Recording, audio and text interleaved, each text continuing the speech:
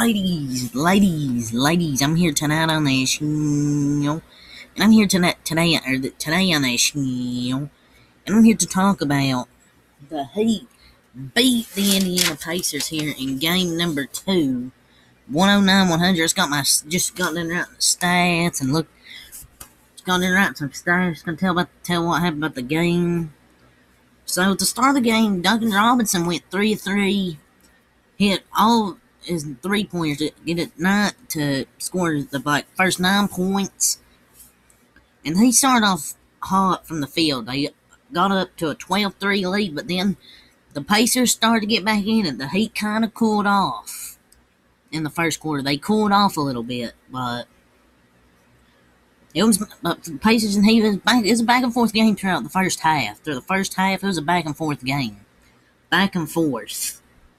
But in the second half, the Heat just pulled away with it. They just had more players contributing. Jimmy Butler, 18 points, 6 assists, 7 rebounds. Dragic, 20 points, 6 assists. Robinson, 24 points.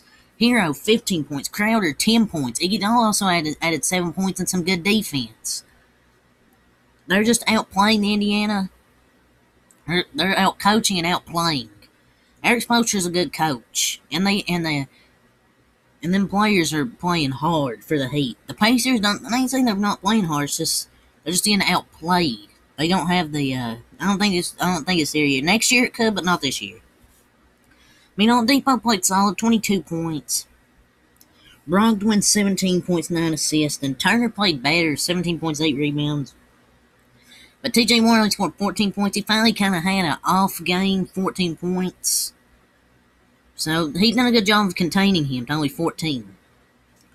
So let's get to some stats here. It just had more players contribute. Bam only had 7, but he was in foul trouble. But you need more players to contribute. Some players scored 15, 20 points, 10, 20 points. But you need Justin Holiday to get more. 29 minutes, 6 points. McConnell, 10 minutes, 2 points. McDermott, 13 minutes, 2 points. Jakar Sampson done what he cut off the bench at an 8 and 6. But you need,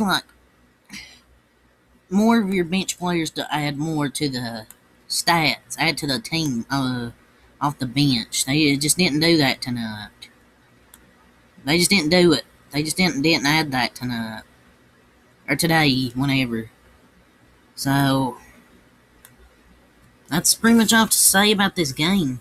Congratulations to Extreme Kane on the victory for the Miami Heat.